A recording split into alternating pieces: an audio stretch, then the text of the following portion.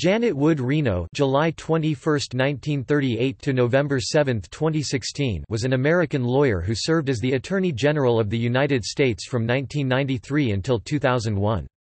President Bill Clinton nominated Reno on February 11, 1993, and the Senate confirmed her the following month. She was the first woman to serve as Attorney General and the second longest-serving Attorney General in U.S. history, after William Wirt.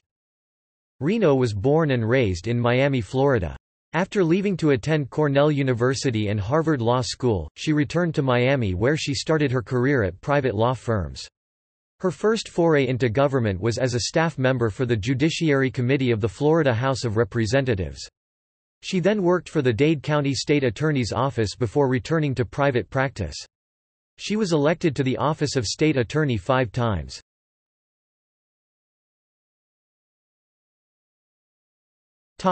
Early life. Reno was born in Miami, Florida. Reno's mother, Jane Wallace née Wood, wrote a weekly home improvement column for the Miami News under a male pseudonym and later became an investigative reporter for the paper. Her father, Henry Olaf Reno née Rasmussen, was an emigrant from Denmark and a reporter for the Miami Herald for 43 years. Janet Reno had 3 younger siblings, Mark, writer Robert Reno, and Maggie Herchala. The family moved to property near the Everglades when Reno was 8 years old, living in a house Reno's mother built. The house originally sat on 21 acres of property, some of which the family later sold to pay for the children's education. Reno attended public school in Miami-Dade County, Florida, where she was a debating champion, and was salutatorian at Coral Gables Senior High School. In 1956 she enrolled at Cornell University, where she majored in chemistry, became president of the Women's Self-Government Association, and earned her room and board. After graduating from Cornell, Reno enrolled at Harvard Law School, one of only 16 women in a class of 500 students. She graduated from Harvard in 1963. Early career. From 1963 to 1971 Reno worked as an attorney for 2 Miami law firms. In 1971, she joined the staff of the Judiciary Committee of the Florida House of Representatives. The following year, Reno ran for a seat in Florida's State House. She did not win. In 1973, she worked on a project to revise the state's system of rules and regulations for criminal procedures. Later in the same year, she accepted a position with the Dade County State Attorney's Office led by Richard Gerstein. Shortly after joining the office, Gerstein made Reno his chief assistant. Reno did not try any cases during her time working for Gerstein. She worked for the Judiciary Circuit, and left the state attorney's office in 1976 to become a partner in a private law firm, Steele, Hector & Davis. Gerstein decided to retire in 1977, creating a vacancy with Florida Governor Ruben Askew to appoint a successor.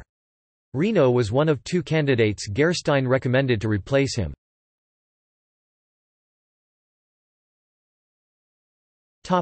State Attorney. In January 1978, Governor Askew appointed Reno the state attorney for Dade County, now called Miami-Dade County. She was the first woman to serve as a state attorney in Florida.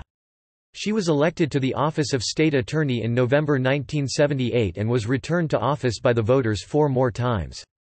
Reno ran as a liberal, pro-choice Democrat even though Miami-Dade was a conservative county. Reno did not always face serious challengers, although in 1984 Cuban-American lawyer José García Pedrosa ran against Reno, and picked up the endorsement of the Miami Herald editorial board. In spite of his support among Miami's Hispanic voters, Reno won the election decisively. The office she led included 95 attorneys and an annual caseload that included 15,000 felonies and 40,000 misdemeanors. As state attorney, she developed a reputation for ethical behavior, going so far as to purchase a car at sticker price to avoid the appearance of impropriety.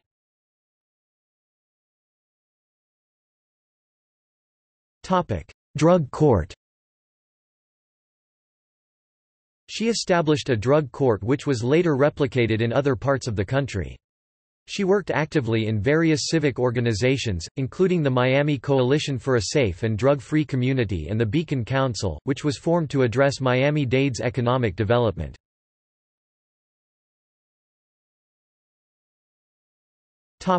McDuffie trial. In May 1980, Reno prosecuted 5 white policemen who were accused of beating a black insurance salesman, named Arthur McDuffie, to death. The policemen were all acquitted. During the resulting 1980 Miami riots, 18 people were killed, with looters in Liberty City angrily chanting, "Reno! Reno! Reno!" Reno met with nearly all of her critics, and a few months later, she won re-election in a landslide.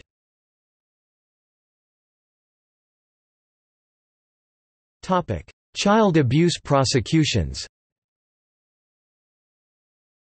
During Reno's tenure as state attorney, she began what the PBS series Frontline described as a crusade against accused child abusers. Reno pioneered a controversial technique for eliciting intimate details from young children and inspired passage of a law allowing them to testify by closed-circuit television, out of the possibly intimidating presence of their suspected molesters. Several of those prosecuted by Reno were either acquitted or later released by appellate judges. One defendant, a 14-year-old boy, was acquitted after his attorneys discredited the children's persistent interrogations by a psychologist who called herself the "yucky secrets doctor." Another was freed by a federal appeals court after 12 years in prison. In 1984, Frank Fuster, the owner of the Country Walk babysitting service, in a suburb of Miami, Florida, was found guilty of 14 counts of abuse and sentenced to prison with a minimum of 165 years. Fuster was convicted based in large part on the testimony of his 18-year-old wife, Ileana Flores, who pleaded guilty and testified against him. According to a 2002 episode of Frontline, Flores maintained that he was innocent. In 1989, as Florida state attorney, Reno pressed adult charges against 13-year-old Bobby Feinjay, who was accused of sexually molesting 21 children in his care during church services. The charges were driven by the testimony of children interviewed by mental health professionals using techniques later discredited as a contemporary version of witch hunts. During the trial, the prosecution was unable to present any witnesses to the alleged abuse. After 2 years of investigation and trial, Feinjay was acquitted of all charges.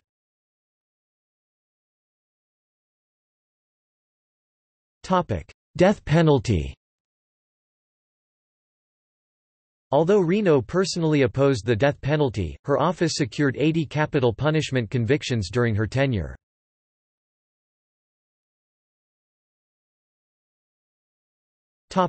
U.S. Attorney General. In 1993, President Bill Clinton Reno nominated to serve as the United States Attorney General. Both of his previous choices, Zoe Baird and Kimba Wood, faced problems because both had employed undocumented immigrants as nannies. Upon Clinton's announcement on February 11, 1993 that he had selected Reno for Attorney General, he said he wanted to hire a woman for the job but had also considered multiple male candidates. Clinton said he had discounted Reno early in his search because she did not have experience in the Justice Department or federal law, but ultimately he came to understand that she had experience with a variety of criminal law issues from her role as state attorney. On March 11, 1993, Senate confirmed Reno by a vote of 98-0. She was sworn in the next day, becoming the first woman to serve as U.S. Attorney General. As Attorney General, Reno oversaw the Justice Department and its 95,000 employees. Reno remained Attorney General for the rest of Clinton's presidency, making her the longest-serving Attorney General since William Wirt in 1829. In 1994, Reno tasked the Justice Department with compiling a report on DNA exoneration. The science was still new at that point in time. Reno commissioned the report after reading about the exoneration of a death row inmate. She wanted to know how many cases existed like the one she read about and what the Department of Justice could learn from it. The resulting report concluded there was a strong possibility that many more wrongful convictions which could be cleared with DNA evidence existed.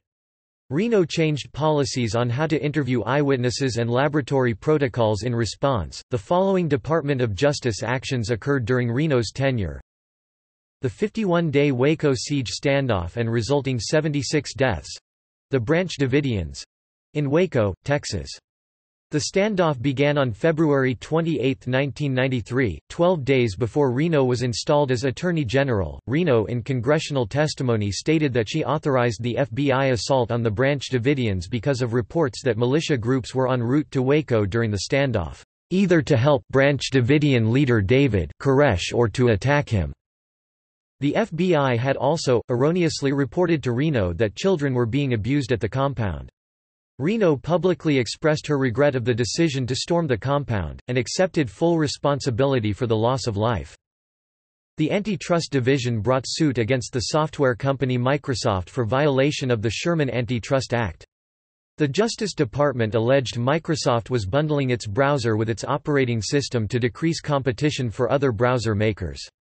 Microsoft executive Steve Ballmer responded to the suit saying, "To heck with Janet Reno," a comment for which he later expressed regret. The case was ultimately settled in 2001, after Reno's departure. Prosecution resulting in the conviction of 21 of the Montana Freemen, a group that did not believe there should be government above the county level, after an 81-day armed standoff which ended without loss of life.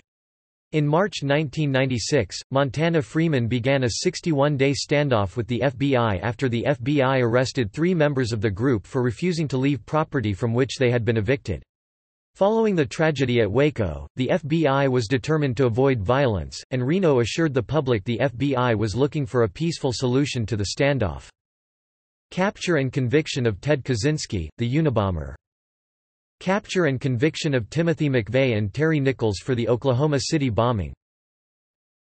Capture and conviction of those who conducted the 1993 World Trade Center bombing, resulting in life sentences of Sheikh Omar Abdul Rahman and 4 conspirators.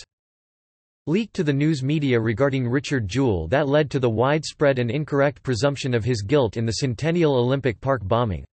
She later apologized, saying, "I'm very sorry it happened.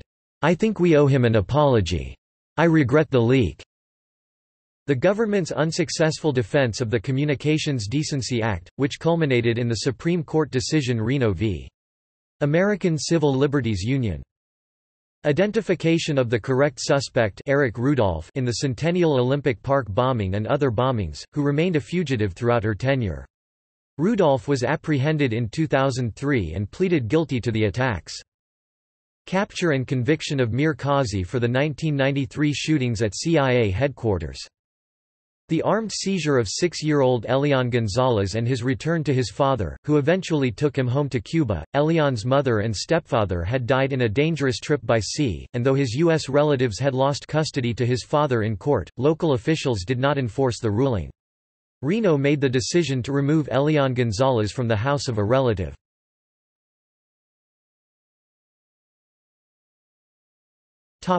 Clinton administration investigations.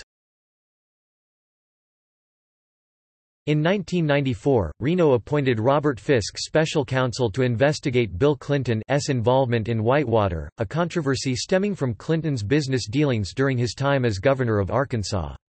Fisk wrapped up his criminal investigation within 6 months, and found no link between Whitewater and the suicide of former Deputy White House counsel Vince Foster. Congress reauthorized the investigation, and in August 1994, a panel of judges from the U.S. Court of Appeals overseeing the special counsel refused to reappoint Fisk.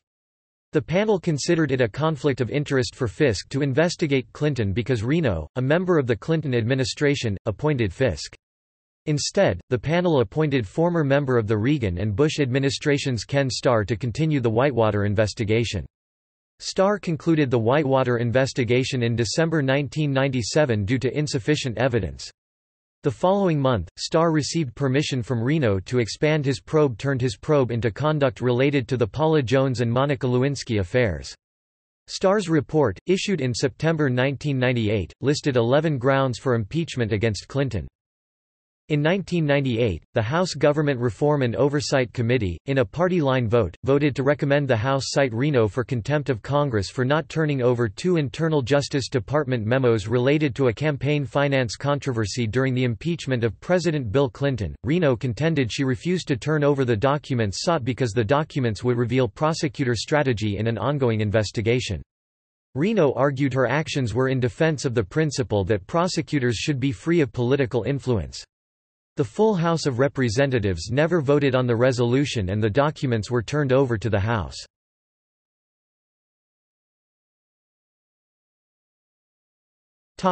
Career post-Attorney General. Reno ran for governor of Florida in 2002, but lost in the Democratic primary to Bill McBride 44% to 44.4%. Voting problems arose in the election, and she did not concede defeat until a week later. After her tenure as United States Attorney General and her unsuccessful gubernatorial bid, Reno toured the country giving speeches on topics relating to the criminal justice system. On March 31, 2006, she spoke at a criminology conference at the University of Pennsylvania. She stated that she believed the education system in the United States needs to be improved, as there is a link between the quality of education and the crime rate. She also believed that too much money has been diverted away from the juvenile court system and that the government should find some way to make the juvenile courts work effectively, so as to prevent problems in troubled children and adolescents before these problems are exacerbated by the time they reach adulthood. Reno was a founding member board of directors for the Innocence Project, a non-profit organization which assists prisoners who may be exonerated through DNA testing, in 2004. By 2013 she was Director Emeritus of the Board of Directors.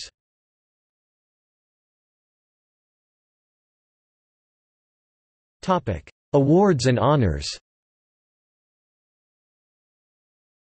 Glamour magazine named Reno one of its Women of the Year for 1993. In 2000, Reno was inducted into the National Women's Hall of Fame. In March 2008, Reno received the Council on Litigation Management's Professionalism Award, which recognizes and commemorates an individual who has demonstrated the unique ability to lead others by example in the highest standard of their profession. On April 17, 2009, Reno was awarded the Justice Award by the American Judicature Society. Eric Holder, Attorney General under the Obama administration, presented Reno the award. Seth Anderson, Executive Vice President of AJS, said the award recognizes her commitment to improving our systems of justice and educating Americans about our great common enterprise, to ensure equality under the law. The award is the highest given by the AJS, and recognizes significant contributions toward improvements in the administration of justice within the United States.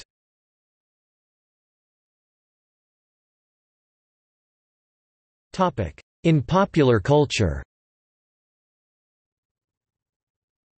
Reno had a higher profile than many of her immediate predecessors. She appeared on the cover of Time and was the subject of a Vanity Fair profile. Late-night hosts frequently joked about her height and perceived lack of traditional femininity, and Will Ferrell repeatedly portrayed Reno on Saturday Night Live. In 2001, Reno appeared alongside Ferrell on Saturday Night Live in the final installment of the recurring sketch, Janet Reno's Dance Party. On a 2007 Super Bowl 41 TV commercial, Reno was among the guests at Chad Okosinko's Super Bowl party. Reno curated a compilation of old-time American songs performed by contemporary artists called the Song of America. Reno worked with her niece's husband on the project, music producer Ed Pedersen. Reno said her goal with the project was to share music with her great-nieces and great-nephews. In 2013, Reno voiced herself for the Dark Night Court episode of The Simpsons. She was depicted by Jane Lynch in Manhunt, Unabomber, a fictionalized account of the true story of the FBI's hunt for the Unabomber.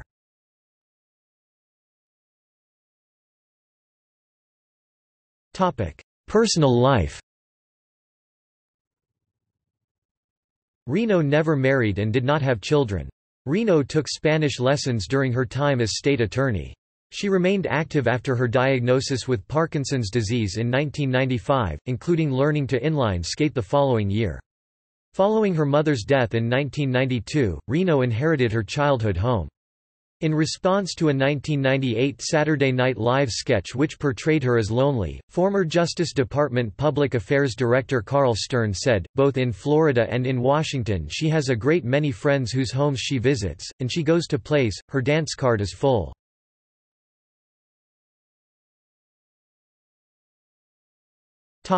Death. Reno died from Parkinson's disease on November 7, 2016. She was surrounded by friends and family at the end of her life, including her sister Maggie and her goddaughter. Upon her death, President Barack Obama praised Reno for her intellect, integrity, and fierce commitment to justice, and President Clinton released a statement thanking Reno for her service, counsel, and friendship.